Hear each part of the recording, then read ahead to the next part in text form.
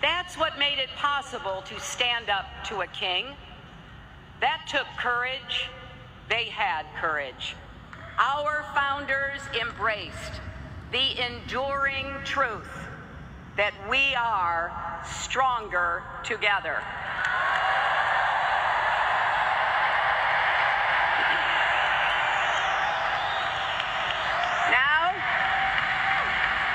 Now America is once again at a moment of reckoning. Powerful forces are threatening to pull us apart. Bonds of trust and respect are fraying. And just as with our founders, there are no guarantees. It truly is up to us. We have to decide whether we will all work together so we can all rise together.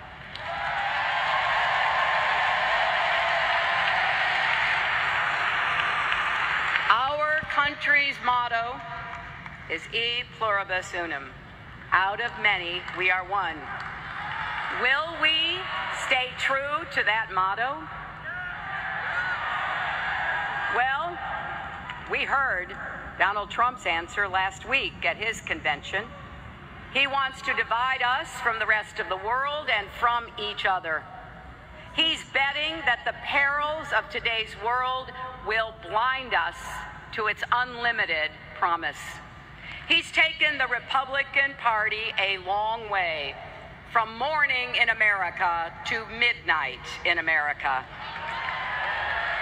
He wants us to fear the future and fear each other.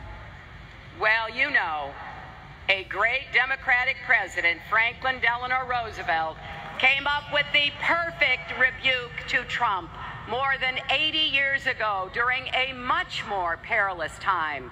The only thing we have to fear is fear itself.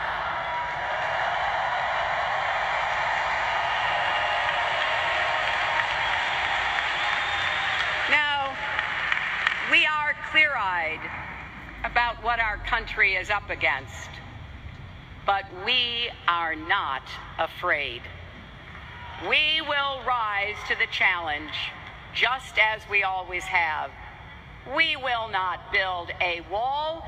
Instead, we will build an economy where everyone who wants a good job can get one.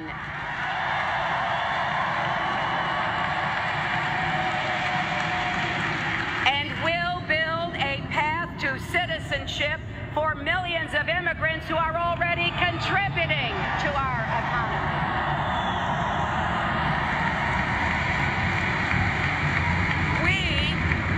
We will not ban a religion. We will work with all Americans and our allies to fight and defeat terrorism.